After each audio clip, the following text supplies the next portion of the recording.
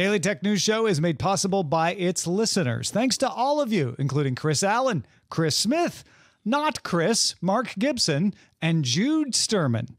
On this episode of DTNS, McDonald's ends its AI test. The U.S. is trying to ban DJI. And should social media come with a warning label? This is the Daily Tech News for Monday, June 17th, 2024 in Los Angeles. I'm Tom Merritt. From deep in the heart of Texas, I'm Justin Robert Young. And I'm the show's producer, Roger Chang. The Surgeon General advises that use of this show could cause something, but he doesn't know what. No. Actually, he never said anything about us, but, you know, we're social media, right? We're something you find on social media. Exactly. So I think we fall under the warning label. We're going to get to that in a minute, though. Let's start with the hits that are quick. TDK, yeah, you know, the old cassette makers, announced a ceramic solid-state battery that uses oxide-based solid electrolytes and lithium alloy anodes. Now, you don't need to know what any of that means. If you do, great. Most lithium-ion batteries, though, use liquid, not solid, and that makes them less stable. Solid-state batteries are safe enough to wear next to your skin, and TDK says its battery should not only be safer, but cheaper to produce and have a longer operating time, 1,000 watt-hours per liter. Traditional liquid electrolyte coin batteries for watches and portable devices offer 400 watt-hours per liter. TDK plans to replace coin cell batteries with this version of a battery for wearables like watches and headphones. Sadly, the ceramic material they're using, while great for a coin-size battery, is too fragile for phone-size batteries or anything larger. Google is rolling out an Android Chrome option called Listen to This Page, where you can customize speed, pause, and play what kind of voice it uses to read the web page for you. If you have access to it, it will show up in the three-dot menu under Translate. We're just going to start doing the show that way. We'll just publish it as a web page and have Chrome read it. Sure. Switzerland's Proton, the maker of Proton Mail, most famously, but a bunch of other privacy-oriented software and services, are doing a reverse OpenAI. Proton AG is for-profit and will remain a for-profit company, but a nonprofit called Proton Foundation has been created and is going to become, if it's already by now, its major shareholder. This is similar to what Mozilla and Signal have done. They have a nonprofit overarching company, and then they have a for-profit subsidiary. Interestingly, the information says that OpenAI CEO Sam Altman floated the idea to the board that it might change its structure to a for-profit business that the nonprofit board does not control. Right now, OpenAI is a capped profit company controlled by its nonprofit parent organization. A lot of money at stake there. A lot of money. Yeah, so much money. Smartwatch and heart rate monitor maker for triathletes, Khoros, is entering the smart cycling business. Its Dura GPS unit has a small 2.7-inch screen below some solar panels, along with a big battery. The panel should give riders 120 hours of consecutive riding without having to recharge. The panels generate 2 hours of battery life for every hour of direct sunlight. So in the right conditions, the battery might not need recharging much, if at all. You can order now for $249 or 289 euros, and it's shipping July 15th. Yeah, if you live in a sunny place and you can park your bike in a safe, sunny area, you might never have to plug that thing in. Logitech introduced a stylus called the MX Ink for the MetaQuest 2 and 3 headsets, and future-proof. They said it should work with FutureQuest headsets as well. It's for used in 2 and 3D media in virtual reality. It's the first third-party motion peripheral for the Quest. It has haptic feedback, a pressure-sensitive tip, and Logitech promises it has a pen-like feel when you use it. You can also buy the MX Matte, described as a low-friction 2D surface meant for the MX Ink's tip, if you want that feel to be perfect. Logitech MX Ink Stylus will launch in late September for $130, or if you want to get a fancy little charging dock, you can just plug it into USB-C, but if you want a little charging dock, they'll sell you the stylus and the charging dock for $170. Expect it to be available around the time of Meta Connect, which starts September 25th. I don't know if any of you have been through a McDonald's drive-thru where you found you weren't really talking to a person, but McDonald's has been testing automated drive-thru ordering in partnership with IBM for a couple of years now in 100 of its restaurants in the United States. It will, however, end that partnership at all participating restaurants no later than July 26th, 2024. Chief Restaurant Officer, the CRO of McDonald's USA, Mason Smoot, said they haven't given up on this, that they are evaluating a new partner and will make a decision, quote, on a future voice ordering solution by the end of the year. Now, The Verge noted that Bloomberg had reported Google and McDonald's signed a deal back in December that was kind of vague on the details. So everybody's kind of guessing like, oh, they're just ditching IBM for Google.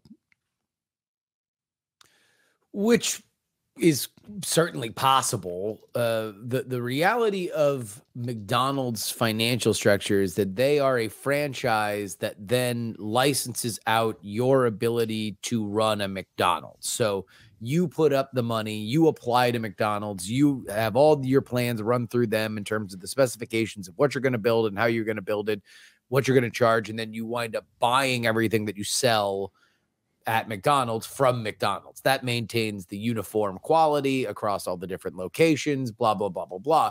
But a business solution like this that could theoretically reduce overhead in terms of employee salaries, but maybe even give a better experience to the customers, probably something that they want to get right before they start charging their franchisees for it, which I could only imagine they will.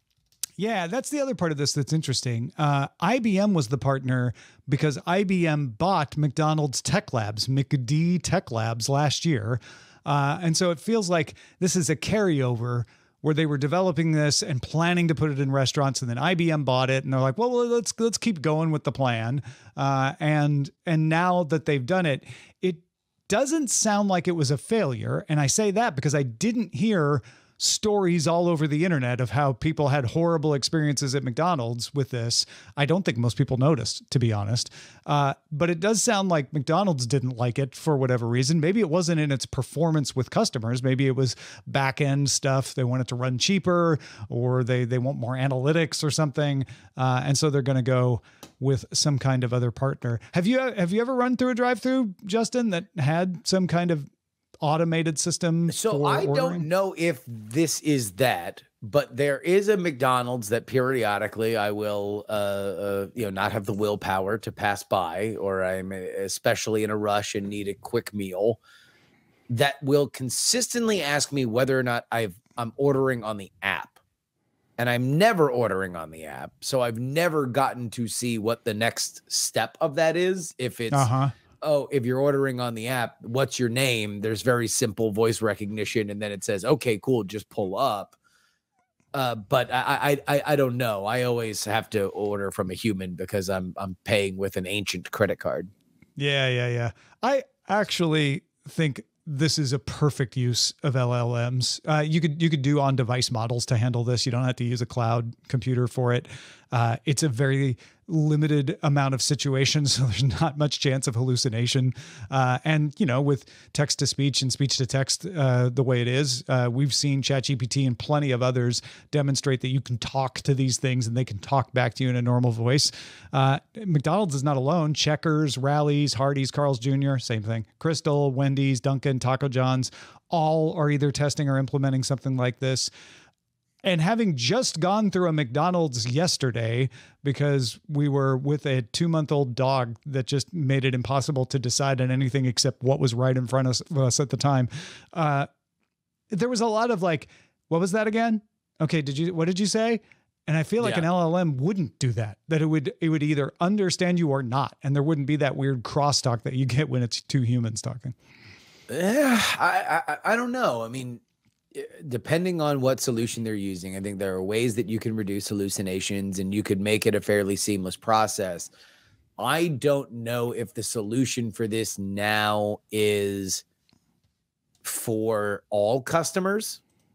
I would wonder whether or not it might be only for app customers and like tap to pay, people that already have crossed a certain technological threshold barrier and therefore are probably relieved to speak to a technological solution because they have a general sense of how it works and how it doesn't work. And then anybody who wants to pay cash still speaks to a human.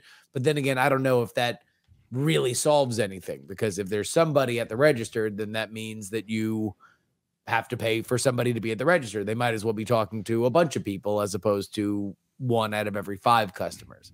Yeah, I do think that in the will it take our jobs part of this, I do think that is probably, this is more about efficiency, more about speeding up the process, right? Because that person checking out can just check out, and the orders potentially get routed faster if there's not a human in the loop. Maybe McDonald's, judges that stuff in microseconds. So even just a slight improvement would be worth it for them.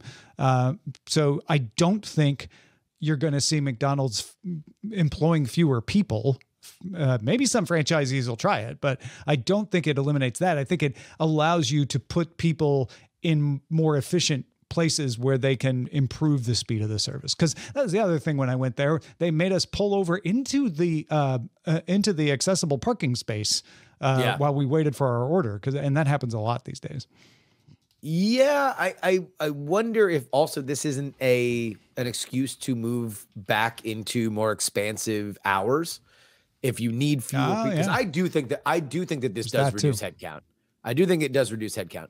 I don't know if that means that, okay, you spread the headcount over, so now you're opened later, which used to be something pre-pandemic that was very common and now is more rare. All right, let's talk about the National Defense Authorization Act. I bet you didn't think we'd talk about that today. Well, guess what? We are. If you don't know what it is a United States bill that becomes law and then funds the Department of Defense, as well as several other defense initiatives, like things in the Department of Energy related to defense, other defense projects, etc.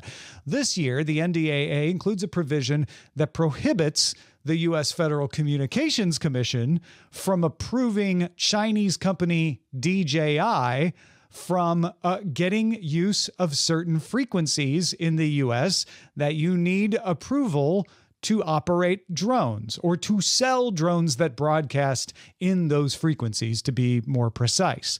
That wouldn't technically stop DJI from selling products in the United States, but it would not be able to import their drones that use those frequencies because they would be unapproved devices by the FCC. So it's an interesting 4D chess move to be like, we're not banning DJI, we're just banning them from using these frequencies for all the products that they make the most money off of. It's also possible that depending on how this law is interpreted, it could ground existing DJI drones because they are using those frequencies. It remains to be seen if that is a bit of an exaggeration or not, but this is not the whole of the Defense Authorization Act. It was its own bill that was then moved in to become a paragraph in the National Defense Authorization Act. I know, Justin, that y'all over there at We Are Not Wrong call that a dingleberry. Can you explain dingleberries to us and then talk about the next attempt of the U.S. government to ban a Chinese company? So that particular term of art, I have to give full and complete credit to the brilliant Jen Briney, of course, my co-host on We're Not Wrong and the host of the Congressional Dish podcast. But a dingleberry, as she would describe it, is this little bit of something that goes on to gigantic bills. The National Defense Authorization Act, certainly a repeat offender, but also any kind of omnibus budget bills that wind up going through. Things that are so large that nobody is going to stop the show of it passing, that usually come with a lot of different negotiation because one little thing is on there. And so this is an example of that. It just drafts underneath the momentum of this massive bill that actually was a little bit closer of a vote than it normally is in the House because there were some political issues around the military and abortion access. But it gets through, and then this is the kind of stuff that's there. So where do we want to start? Is this the China side or the technical side of what they want to do here, Tom? Okay, yeah. Let's start. It's in the Senate, so there's a chance it doesn't get past the NDAA. It's gonna Okay. get So you're Yes. saying this is going to get passed. This is going to become law. Great. Yes. Then it becomes, why are they doing this? DJI already restricted from military and a lot of government use. So they're really saying we don't want DJI devices operating at all in the America. United States. Yeah. Yeah. And by the way, Nick with a C points out that you can just change a module and change frequencies. That shouldn't stop imports. As I understand it, and I could be wrong about this, they are banning the FCC from approving DJI from using any of the frequencies that would be allowed to be used for drones. So we're not getting they're not going to get approval for any drone to operate. If they switched out a module, they wouldn't have approval for those frequencies either. Anyway, it's interesting to me why they're doing this, Justin. Well, they're doing it because of China, right? This is a move because we are in an increasingly tense period with China, and drones are not the future of warfare. They are the present. Some of the biggest national defense companies that we have seen are drone based, and there's obviously a push within the military sector of the United States that believes that this should not stand. Yeah, and I still wonder. You know, they've done it with TikTok. TikTok is going to sue about it. We'll see if DJI sues. Maybe DJI sues too. Who's next? I mean, they've done it with Huawei. They've done it with ZTE, and ZTE was able to get back into the good graces. It does appear that they are going after companies that are successful rather than going after technologies. I feel like this is as much political as it is grounded in technology. Yeah. Although I think that from our perspective, if we're to pick and choose their targets, it might just be them moving at the speed of government, that they believe everything Chinese should be banned today. And this is as fast as they're able to go with it. Yeah, maybe. Also, good to point out, these are not the kind of drones that are used by the military for drone strikes. These are quadcopters. I gave up years ago fighting the battle of saying quadcopter or unmanned aerial vehicle, and when I was talking about a quadcopter instead of drone, but people use the term for both. We're talking about personal drones for real estate shots and things like that, you know, or sending a cell phone into a prison, not for dropping bombs.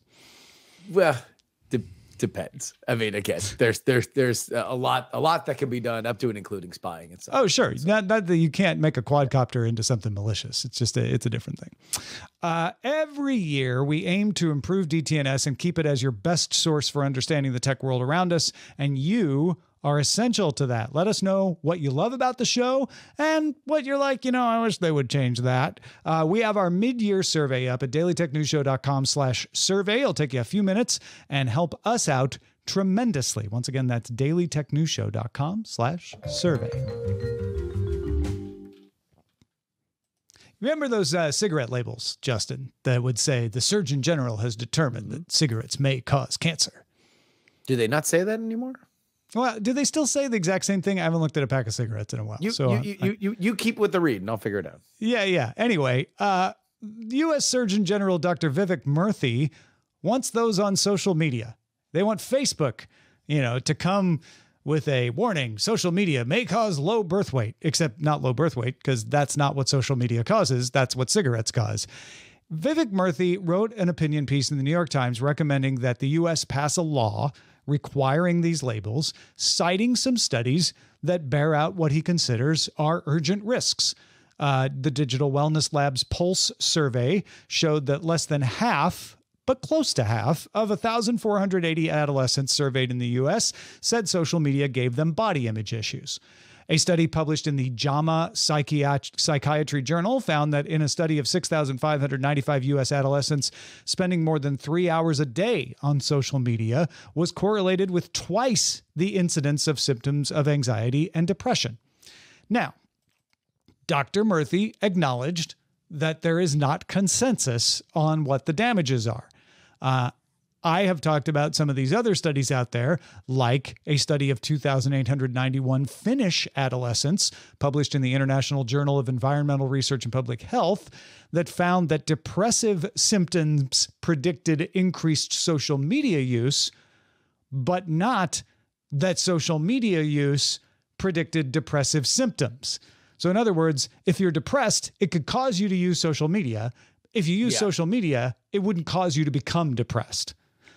The Oxford Internet Institute studied well-being across 72 countries. I like this. We're getting out of our national boundaries, and found no connection between increased use of Facebook and increased psychological harm. And there's even a study of Welsh students that found mixed results. That study found better well-being associated with children who spoke online to other children they knew, whereas children who spoke to people they did not know showed poorer well-being, especially for teenage girls. So, if we've got all these studies that are showing different kinds of things, why the need for the warning right now? Well, Dr. Murthy wrote, "In an emergency, you don't have the luxury to wait for perfect information. You assess the available facts, you use your best judgment, and you act quickly." Justin, is this an emergency? No. Well, thanks, folks. to put a particularly fine point on it. Nor do I think emergency surgery is the metaphor that you would like to apply to public policy, which is essentially what Dr. Murthy is doing here. By the way, Surgeon General's warning smoking causes lung cancer, heart disease, emphysema, and may complicate pregnancy is what is on the side of Got it. Okay. Tobacco, those are very serious illnesses. Not that I'm saying anxiety and depression are not also serious illnesses. Here's what's frustrating about it, because I do think that there should be a very sophisticated conversation about this stuff. There's no doubt that there's a lot of anxiety about the anxiety that is happening to children who spend a lot of time online, but dealing with the complications of how that comes together, how difficult it is to be a teenager of any era, and what exactly the online world is giving in benefit and what it is giving in negatives is very, very sophisticated. What I would have greatly preferred for the Surgeon General to do is acknowledge that there are some studies that say this can be bad. And more specifically, as you pointed out, there are very specific classes of people for which parents should know if their kids have these issues. If you have a child who already has anxiety, if you have a child that's already prone to depression, if you have a family history of any of those, then maybe monitoring your children's social media usage is something that's going to be better for them. But to label it outright not only is harmful, but also an emergency that requires, he says, a warning label and pushing legislation, which we can get to in a second, I just think is rash, and it gives people that would otherwise, a lot of folks who are listening to this show, who would otherwise be very sympathetic to a mature conversation about this, it just gives them the icks, and I sympathize. Well, and to be fair to Dr. Murthy, he previously issued an advisory that kind of does what you're saying, which is, encourage minors, parents, and policymakers to mitigate potential risk by providing a model for responsible social media use, as well as supporting more research. I'm 1,000%, and that's not even mathematically possible, in support of that. Yes, give guidance. Yes, help parents understand what they're dealing with so they can supervise their children and help their children learn how to deal with it. Yes, support more research, because we are far from having all the facts that we need to understand what the harms are and where the risks actually lie. That's why I think putting a warning label feels like, the Surgeon General is not an elected position, but it feels like a political move to satisfy a voter population versus something that would affect change. And in fact, it could affect harm if people get inured to it and saying, it says there's a warning, but then nobody really knows, rather than saying, hey, you know what, use caution. We still don't know all the risks here, and sticking with that more reasonable tone that you were talking about. Not to mention that this is largely a pop culture conversation, and one that is often tinged by nostalgia. I'm 41 years old. I grew up on the internet, and some of my fondest memories were spending late nights on AIM, a chat app. Now, as we got older and we looked at generations behind us, we said, no, this is really, really terrible, because now social media is algorithmically driven, and all you do is get fed this garbage that's there so you can generate page views so they can move advertising. But as we were complaining, the kids that were growing up 5 to 10 years behind that started moving en masse to non-algorithmically driven social media like Discord and Snapchat, which are essentially chat apps. So they're kind of more like how my generation was growing up. They just want a place where they can talk to their friends and other people that are like their friends, and they aren't being generated a lot of stuff for page views like Facebook, Twitter, and Instagram. So social media is such a gigantic broad brush. Let's get into the legislation. Part of what Dr. Murthy says should happen is a legislation, the Keep Kids Online Safe Act, that is controversial, and one that will likely, if it comes to a point where it may become law, will likely generate a lot of internet protests in the same way that we've seen in the past with other laws like SOPA and PIPA. So when you tie these things together, I think it just erodes the ability, the bully pulpit of the Surgeon General to talk to parents about something that they might very well be worried about. Yeah. No, I will say that there's more in Dr. Murthy's column than just the warning label. That's the thing that's getting all the attention. There's some pretty solid things in there about just doing general protecting of children online, reducing the amount of data collected about them and restricting how it can be used and all of that. In fact, one thing I think that is great in there is the idea that you could sort of, call for transparency into the algorithms so that there can be more research on this. Maybe you need to mandate cooperation that says, hey, the academics need to be able to look at data from Facebook, Instagram, X, and beyond in order to be able to find out what the effects of this are. And some companies cooperate more than others in providing that data. And so, being able to make that more academically accessible, I think would be a good thing as well. Also, what if we're on the other end of algorithmically driven social media as we knew it? What if we've already passed peak algorithm because display advertising is not the golden goose that it once was? Yeah. So are we unbundling Internet Explorer right as Chrome rises? Perhaps. Exactly. All right. Let's check out the mailbag. I got a great email from Connor. Actually, a couple of emails. Connor, thanks for the good emails. Connor says, hey guys, I got some questions regarding the satellite connectivity in iOS 18. Remember, they're not introducing it with iOS 18. They're expanding it. So you can text non-emergency stuff. He says, I read many sources reporting it will support iMessage and SMS. iMessage makes sense. It's a different protocol created and controlled by Apple. SMS, though, is not. For SMS to function in this manner, they would need to be offering roaming via satellite. Else, the only way I can think of right now would be some kind of spoofing or of your sender ID. This absolutely won't be the case, not to mention that responses received over SMS would go to your carrier, not Apple. So question currently stands, does it support SMS really or something else like RCS? If it does support SMS, is it roaming? And if it's roaming, what will my carrier charge me? Sorry, it's not answers. Just wanted to add to the conversation. Not up to date, but hope you got the pupper and all is going smoothly. Thank you, Connor. Yes, we got the pupper and all is going as smoothly as puppies go. I have not found the exact answer to Connor's question.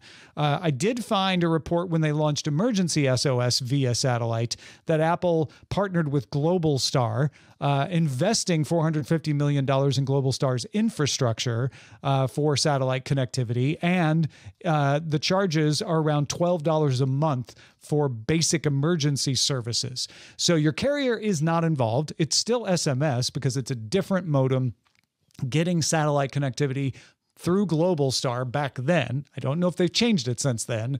And then Apple was footing the bill for it. The subscription gets more expensive for those who want to send unlimited text messages, is what this said at the time. I don't know if we're at unlimited with iOS 18, but definitely something that Apple is going to have to collect some money from, but it does not look like it involves your carrier. It looks like it involves Global Star and an agreement of carriage between Apple and Global Star.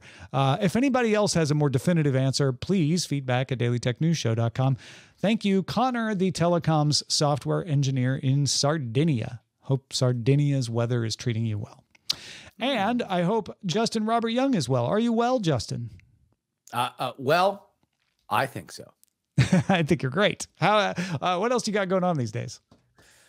Well, friends, we mentioned Jen Briney of the Congressional Dish podcast. I would very much encourage you to listen to that, but also listen to me and Jen Briney and Andrew Heaton talk each and every week about the news that is fit to discuss. We're Not Wrong. Available on podcast platforms everywhere and on YouTube, youtube.com/@. Where it is not quite wrong. No apostrophe in where. No apostrophe, right. Quite the enjoyable weekly listen. I highly recommend it. Patrons, stick around for the extended show Good Day Internet. The BBC has an article indicating AI is creating jobs for copywriters. AI is creating jobs for copywriters because they need them to make AI copy sound more human. We're going to discuss that. You can also catch the show live Monday through Friday, 4 p.m. Eastern, 2000 UTC. Find out more at dailytechnewsshow.com/live. Back tomorrow. Talk to you then.